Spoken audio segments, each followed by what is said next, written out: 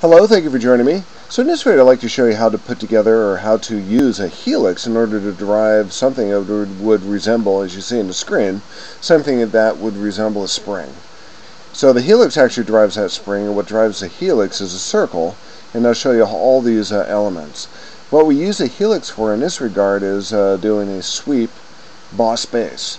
So what we've done is we've drawn a profile of what needs to be extruded here, what needs to be put through that sweep, and then we have a path, and the path is represented by that helix, and the helix has a number of different options available to it in order for us to adequately define what that helix is going to be.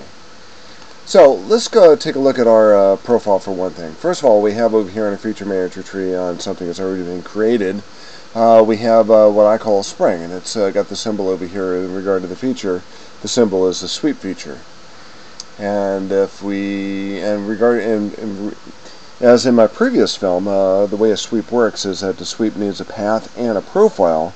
So the profile for this is going to be a small circle of a specific diameter, and we'll look at that in just a moment, following the path, which is going to be the helix. So let's look at the profile first. So we have a 5/100ths of an inch, or 50,000ths of an inch diameter circle that's going to define the diameter of the spring that we're going to be using, and then our path is going to be defined by the helix. If we were to take a look at that, I've gone in to edit the feature. Now you can see the preview of the helix. The preview is showing as a yellow line. There are three different options with the helix. You have pitch and revolution. Pitch is the difference between each one of these yellow lines, one stacked on top of another. It's the vertical distance in regard to what we see in this screen. And that could be defined as a pitch of 1/10 of an inch, 100,000ths of an inch, and the revolutions being 6. Both of these are editable. What's going to be derived, you can see over here in the dialog box that comes with this helix, what's derived is the height. We can't change the height, but we can change the pitch.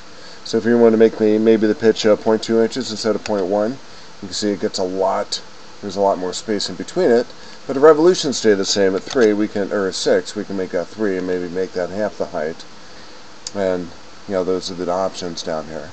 This remains gray down here, and we'll get to that here in just a moment.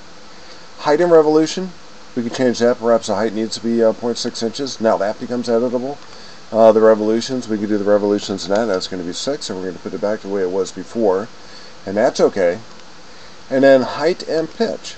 So we know what the height needs to be. The height needs to be 0.6 inches. So we need to decide how many revolutions we want, or what the pitch is going to be. Either one of those variables can be chosen for your design when you put your battery together.